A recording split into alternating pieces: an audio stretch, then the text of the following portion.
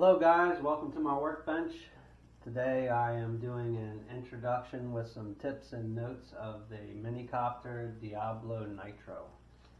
I'm pretty excited about this kit. It's pretty rare. I believe this is the second run of these kits. I just want to share it with you and go over some things that I found. Some things caught me off guard. I didn't know about when I made the purchase. So I would like to go over this kit with you and share my thoughts and everything that I found out along the way so far.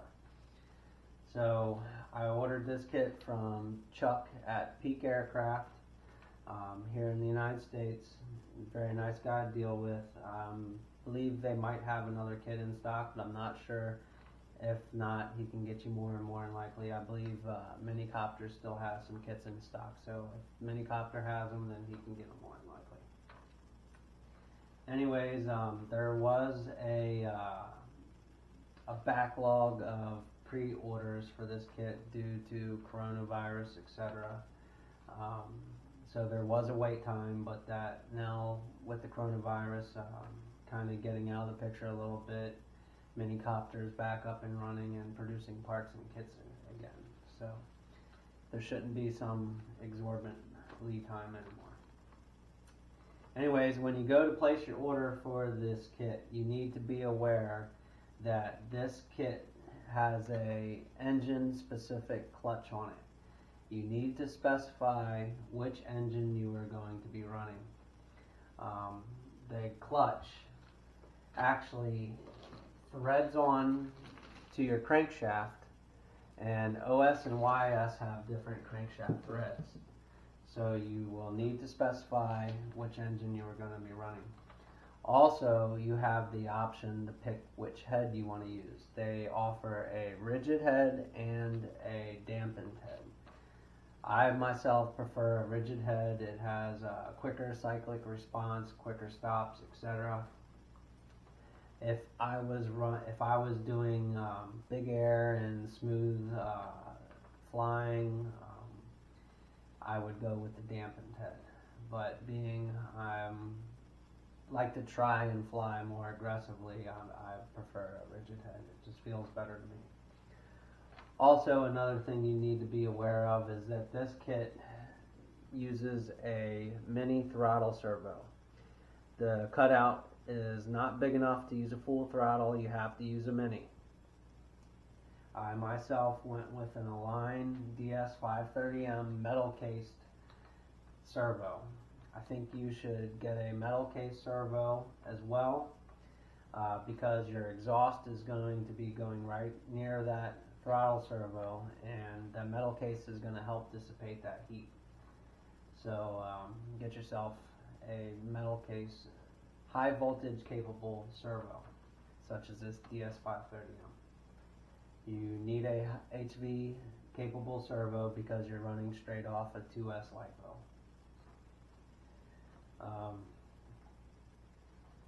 So those are the things you need to specify when you order the kit.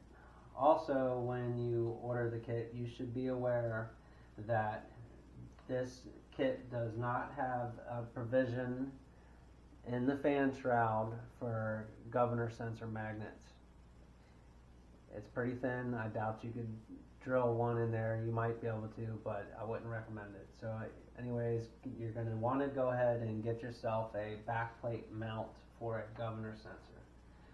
I myself contacted Doug Darby. He makes a really trick metal, aluminum backplate mount, a backplate sensor mount for your motor. So you can run a governor sensor right on your backplate.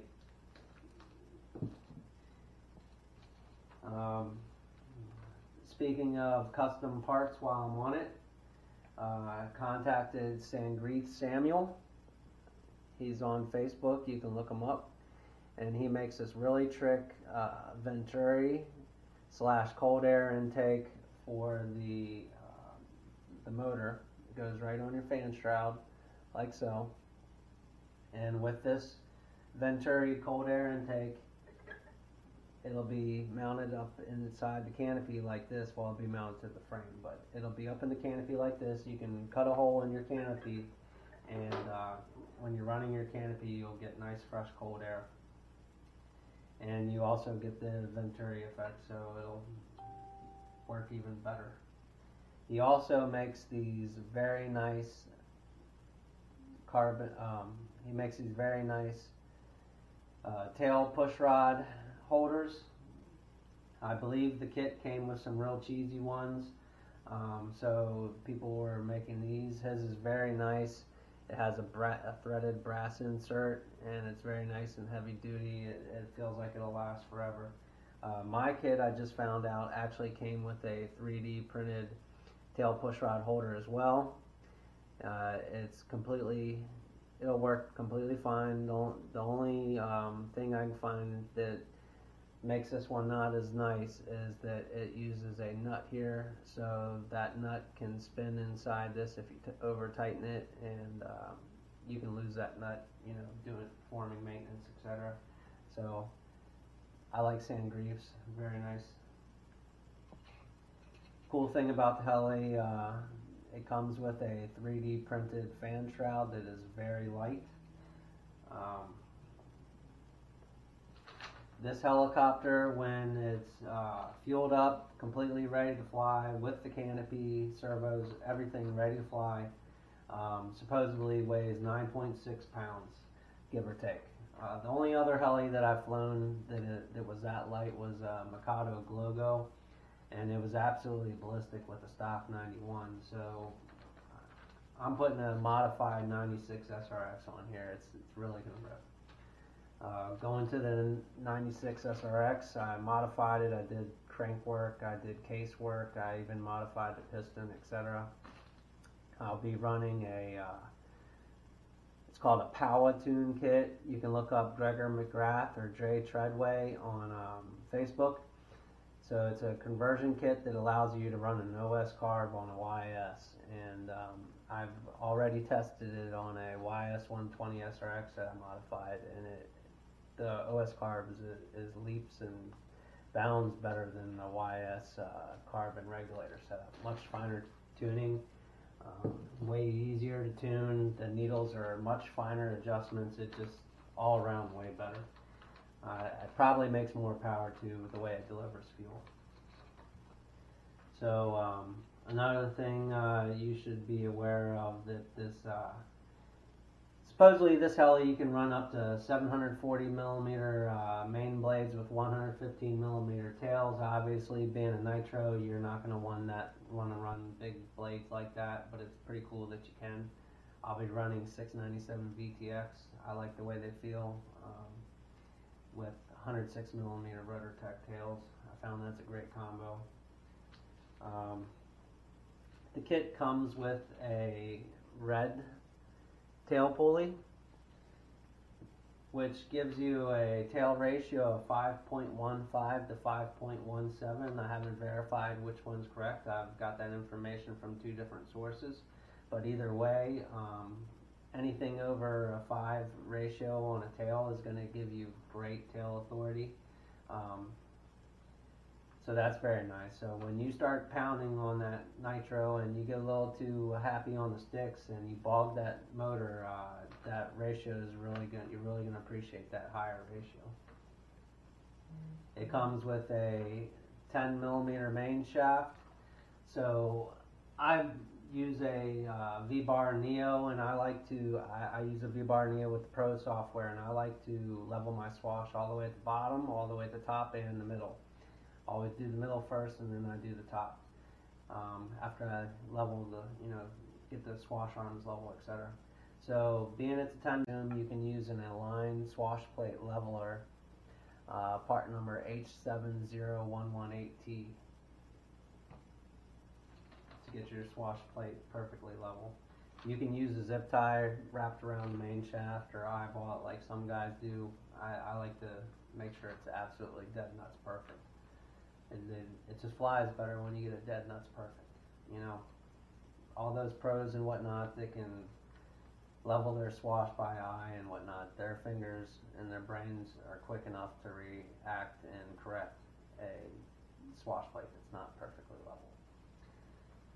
So the first part of the manual, they tell you need to file the frames, you got to round off the frames, and you got to square off the frames where your servo mounts go. So you need to square it off here, here, here, and here, here, and here. And then you also need to round this portion of the frame inside and outside. So I use this file right here, and what I found is that if you just do the corners, everything wouldn't line up perfectly. So I actually had to file this whole bottom down just a hair to get everything to line up perfectly. You should be able to put this frame side on and just, with your hands, you shouldn't have to manhandle it, and just be able to put a screw in with your hand. If you gotta start pulling and twisting and pushing on stuff to get that screw on, and these bolt holes aren't lined up, then you got to do some more filing. Also, if you have to push and pull and everything else, you might have too many shims in there on your main shaft. So make sure you get the correct shimming on the main shaft, and make sure you file enough here. You don't need some big gap or nothing like that. You just want it to be perfectly square and allow everything to line up nice and square.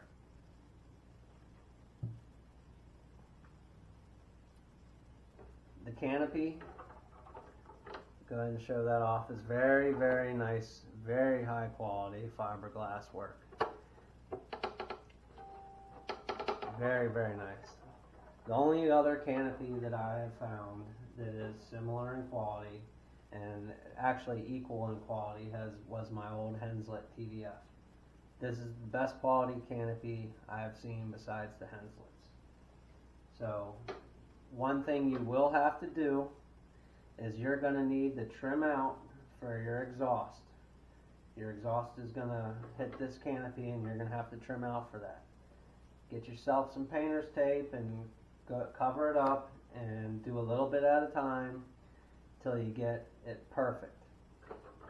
Protect your canopy with some painter's tape and take your time doing it.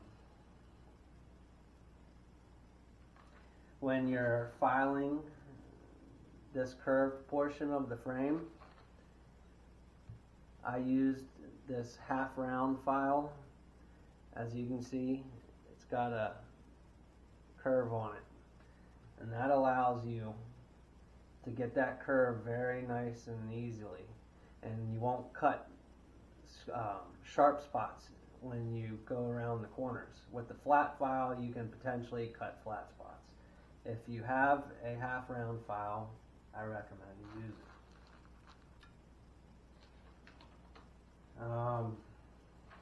Going to the build, some tips and notes. I found an error in the manual.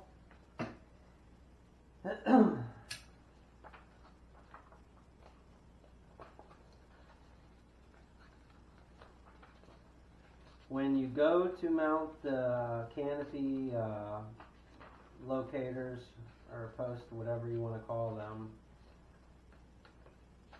trying to find the page here. On page 36, you will see the manual shows you use a button head screw and the spacer here. That is incorrect. There is no button head screw and there is no spacer. The canopy has a the frame has a recess cut in the frame for a concave screw without a spacer. So don't freak out and think you're missing a part. Also, I went ahead and I built this not according to the manual, and I mounted my boom mounts before. So one thing to be aware of when you mount these boom mounts to your frame is you want to make sure they are perfectly square. And how to check if they're perfectly square is make sure your tension bolts are loose. You don't want them tight. And you can take your boom and easily slide your boom through those mounts without much resistance. If you really got to tug and yank and push and pull and pry on anything to get that boom in and out nice and easily, then your boom mounts are not square. You might have to fiddle with it a little bit to get it perfectly square. I didn't have much of a problem, but I did have to tweak it a few times, a couple times. So make sure you get those boom mounts nice and square.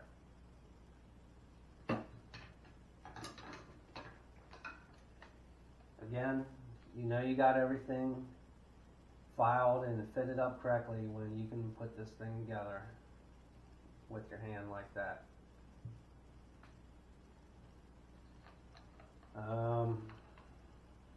When you go to plumb your fuel tank, the fuel tank's a little different than most other heli kits out there.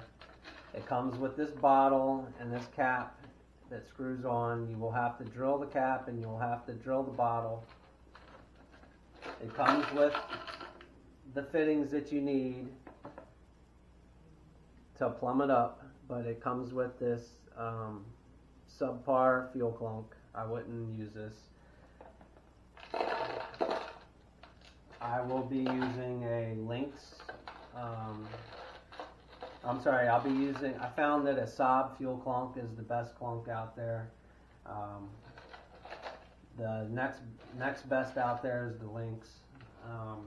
I will be running a header tank on this heli.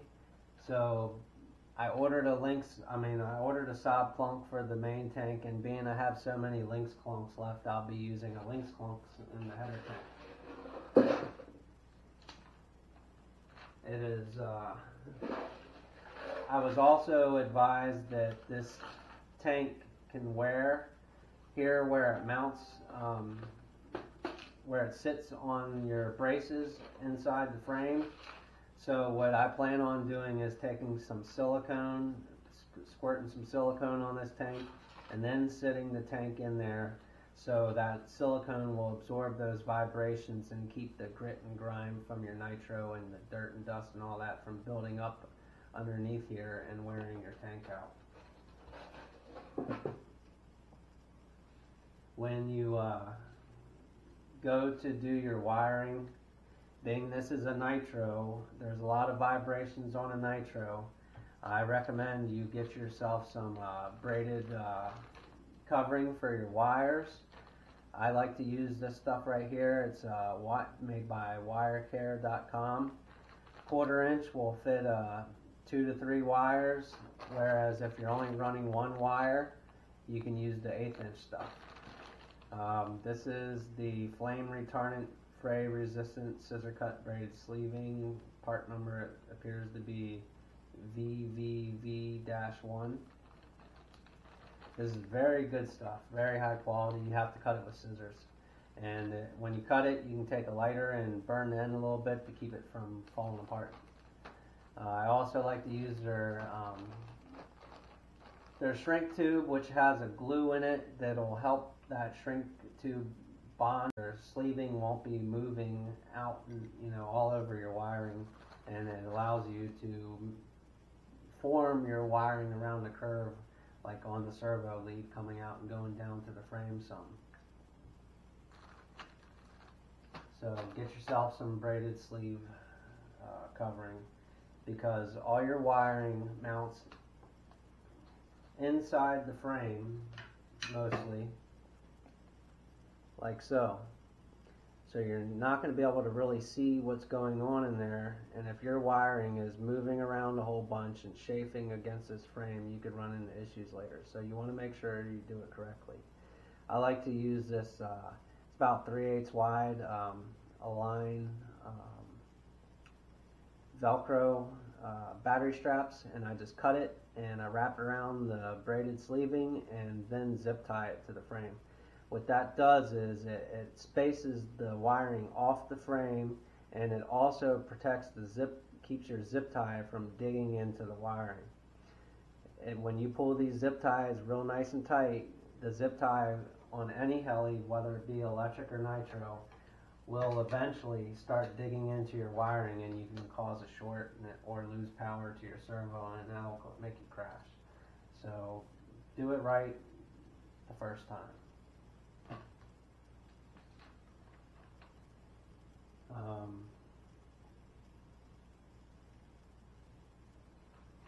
think that's about it. So if I missed anything, I will make another video, and if I find anything else as this build progresses, I will make another video, and I hope you enjoy it.